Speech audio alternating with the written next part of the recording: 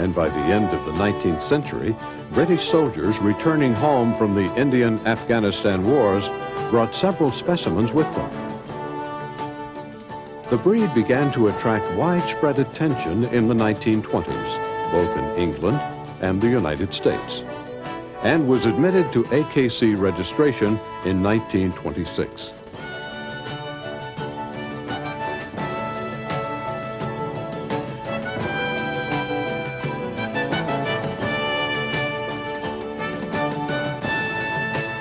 You'll be seeing many Afghan hounds during this presentation. Some are outstanding examples of the breed, others are less so.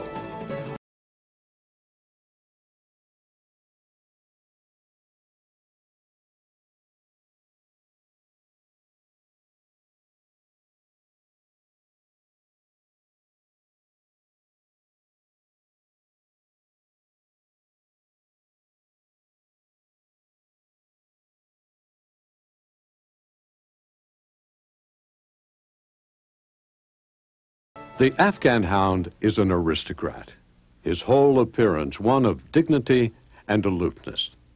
There is no trace of plainness or coarseness. He has a proudly carried head, eyes gazing into the distance, as if in memory of ages past. The striking characteristics of the breed stand out clearly. The exotic or Eastern expression, long silky topknot, peculiar coat pattern, very prominent hip bones, large feet, and the impression of a somewhat exaggerated bend in the stifle due to profuse trouserings. These unique characteristics, which have held true to tradition throughout the ages, give the Afghan Hound the appearance of being a king of dogs. Remember that, as with any coated breed, a hands-on examination is essential. Your evaluation must include feeling under the coat for proper structure and balance.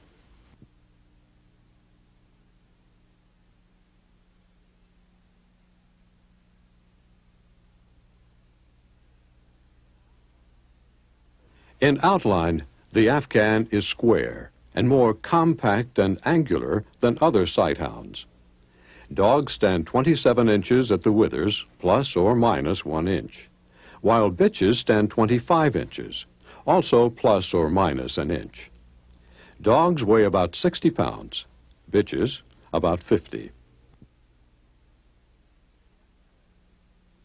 The Afghan is not a wispy or weedy breed, nor is it meant to have coarseness unbefitting its gazehound character. Any great size variation must be handled as any other deviation from the standards requirements. Let's begin our detailed examination of the Afghan with the head. It is of good length, showing much refinement, the skull evenly balanced with the foreface. There is a slight prominence of the nasal bone structure, causing a slightly Roman appearance. The center line runs up over the foreface with little or no stop, falling away in front of the eyes, so there is an absolutely clear outlook with no interference. The underjaw shows great strength. The jaws are long and punishing. The occipital bone is very prominent, but is not easily seen as the head is surmounted by a topknot of long, silky hair. Seen from the front, the widest part of the skull is at the zygomatic arch, which should be smooth, not pronounced. This is the bony ridge forming the lower border of the eye socket and running to the ear opening. In humans, it is the cheekbone. This head is correct, long and spare, with no excess flesh, and with the skull and muzzle evenly balanced. The muzzle is characterized by long, punishing jaws. The jaws taper somewhat toward the nose, with the underjaw showing great strength. To be faulted are coarse heads or muzzles that are too refined or snipey.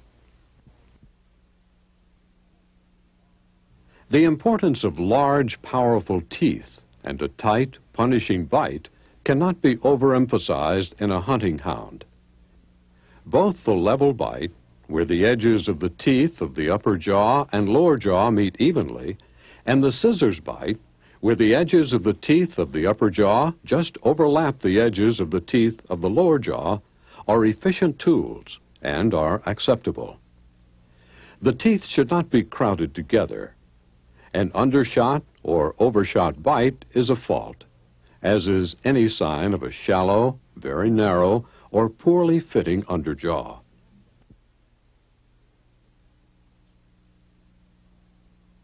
The Afghan's eyes are almond-shaped, almost triangular.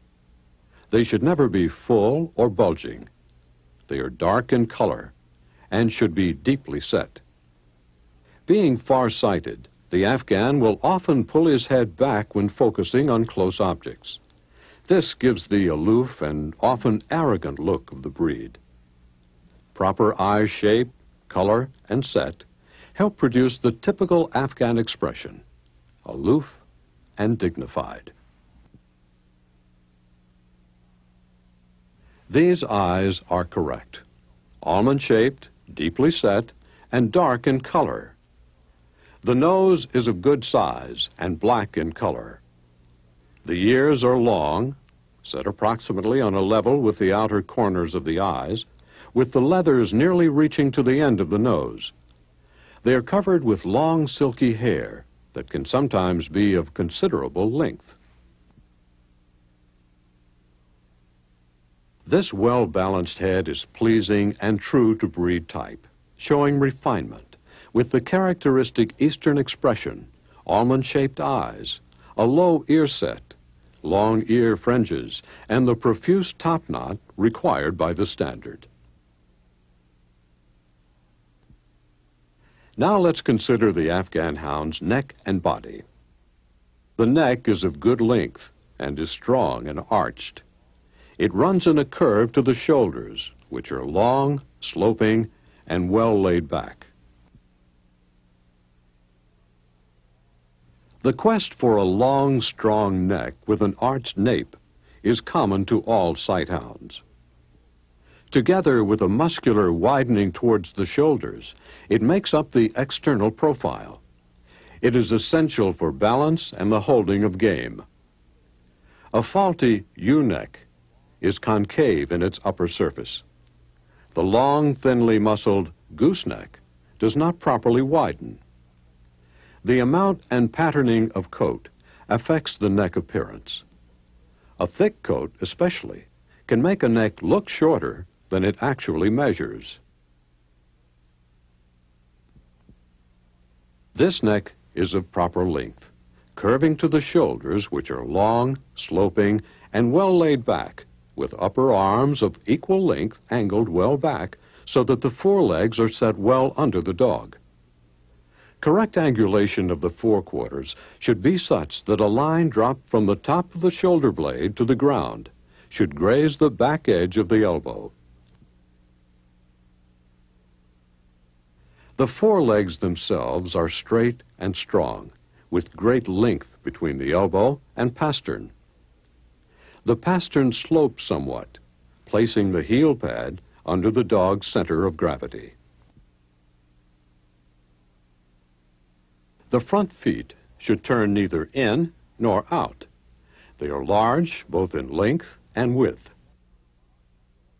with well-arched toes and unusually large pads. They're covered with thick, fine hair. Feet are to be large in every direction as specified, with thick, rough, non-skid pads. The texture, amount, and length of foot coat can create the illusion of feet that are much larger or much smaller than hand inspection proves.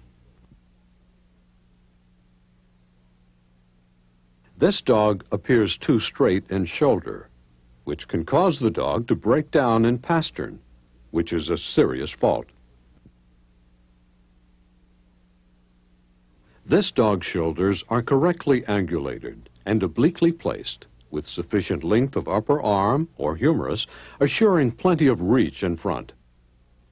The legs are set well under the dog, with the length from the top of the shoulder blade to the point of shoulder being nearly equal to that from the point of shoulder to the elbow. Viewed from the front, the legs are straight and strong, with the elbows well held in. The chest is well filled in and should be about the width of a hand between the legs, with the foreribs joining in a strong sternum. As mentioned earlier, the Afghan's body is square and angular in outline, with the height of the shoulders equaling the distance from the chest to the buttocks. The ratio of height to body length describes a square dog, which, with high head carriage and a strong level back, appears more compact than other sight hounds. The back line should appear practically level from shoulders to loins, which are strong, powerful, and comparatively short. The brisket is well let down and of medium width. The rib cage is long and well sprung and tucked up in the flanks. Although not mentioned in the standard, a slight dent behind the withers due to a change in direction of vertebral spines should not be mistaken for a swayback. The top line is spare, broken by prominent hip bones, which are accentuated by the saddled coat pattern. This dog's top line is practically level, neither running uphill nor downhill. The powerful muscling on the sides and top of the loins should not be mistaken for a roach.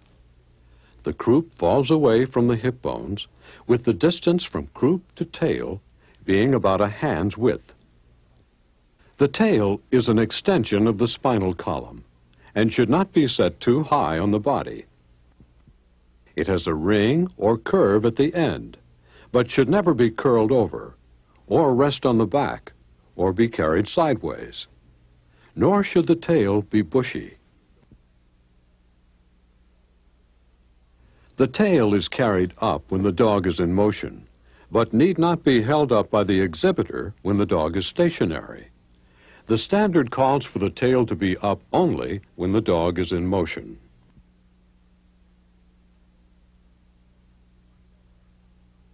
Hindquarters are powerful and well muscled, with great length between the hip and the hock. The hocks are well let down. There should be good angulation of stifle and hock. Angulation of the hind leg refers to the degree of flexion at the knee and must be hand-checked. In profile, the hind leg segment from seat bone to stifle should equal the length from stifle to hock joint. Of prime importance is that this angulation is in balance with the front angulation. Bear in mind that the drape of coat and artful grooming can produce illusionary effects. Also remember that the impression of a somewhat exaggerated bend in the stifle is only due to coat. The dog should not be over-angulated.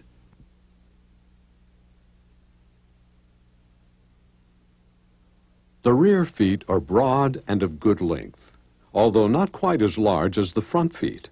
They are covered with long, thick hair. Feet thrown outward or inward, thin pads, or small feet, or any other weakness of the feet are to be faulted. Seen from the rear, the hindquarters resemble a wishbone, with the broad pelvis setting the hip bones wide apart. The appearance of the legs being bowed from hock to crotch comes from muscle mass on the upper and lower thighs in conjunction with a broad pelvis. The hind legs are straight and long, with low, tight hocks held parallel to each other, turning neither in nor out. Sickle hocks, cowhocks, or longhocks are faulty. The Afghan Hound's coat is its crowning glory and should be shown in its natural state with no clipping or trimming. The hindquarters, flanks, ribs, forequarters, and legs are well covered with thick, silky hair, which is very fine in texture. The ears and all 4 feet are well feathered. The hair is short and close, from in front of the shoulders and back from the shoulders along the saddle, from the flanks and the ribs upward. The smooth back is a characteristic of the mature Afghan Hound, as is the topknot of long, silky hair surmounting the head. Lack of a short-haired saddle is a fault on a mature dog. Short hair in the form of cuffs on the front and rear legs is traditional and enhances the appearance of the dog. The Afghan Hound should be shown in its natural state. The coat is not clipped or trimmed. The traditional pattern of a short-haired face, saddle, and neck is for a mature hound, sometimes arriving at 3 months of age, and sometimes not for 2.5 years. Over-anxious exhibitors will artfully trim a saddle on a young dog for the show ring, a flagrant violation of the standards calling for a natural dog.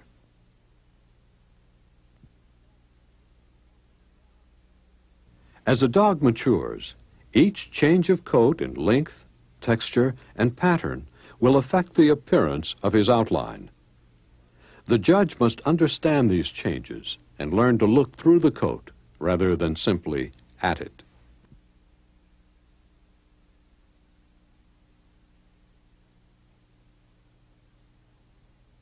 As for color, any color is permissible, with pleasing colors or color combinations being especially attractive. Although no color is given preference, white markings are not considered desirable, especially blazes and other white markings on the head.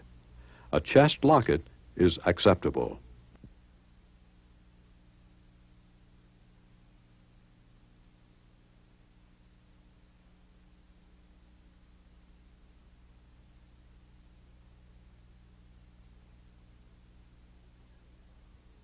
The Afghan Hound moves with great style and beauty. When running free, the dog runs at a gallop, showing great elasticity and spring in a smooth, powerful stride. The Afghan Hound's own stock in trade is unparalleled agility, a legacy from a country of stony, hilly, and sometimes slippery terrain. He must have powerful forequarters and thrusting rear quarters that take him up slopes and over broken ground with great bursts of speed.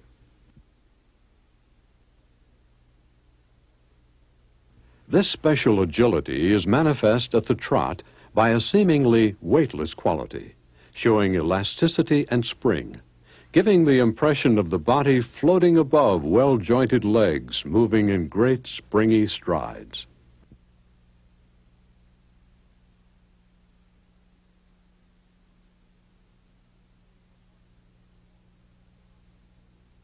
Trotting in the ring on a loose lead, he should step along with head and tail high, and with the appearance of placing the hind feet directly in the footprints of the forefeet.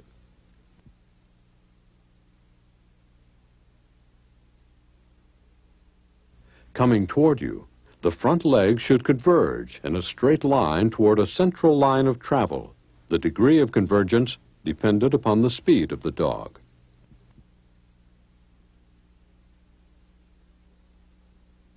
Going away, the rear legs also converge toward the center line of travel, retaining a straight line from hips to pads.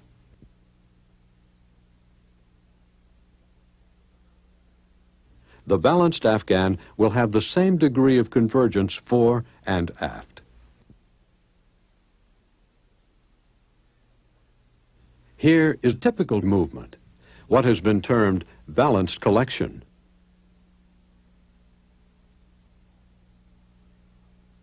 The body compact, with back level, head up, and tail high. Gaiting on a loose lead is essential to your evaluation. Pulling ahead at the end of a tight lead, with the body long and low, rather than balanced and compact, is in direct conflict with the standard and the hunting essence of the breed.